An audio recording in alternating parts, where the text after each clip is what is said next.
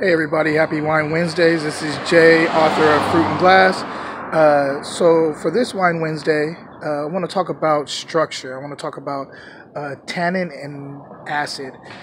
So whenever anybody says a wine is tannic, what they're saying is that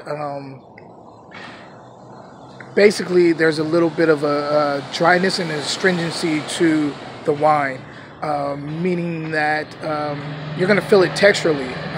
If you rub your tongue across the top of your mouth or on the teeth, you're going to feel like a certain type of,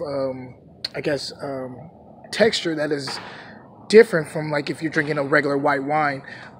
So that's part of tannin. Also, you get a little bit of a bitterness sometimes, and it dries out your mouth. So sometimes those tannins come from wood. Sometimes those tannins come from the grape skins. There's a lot of other things that bring that astringency to a tannic wine.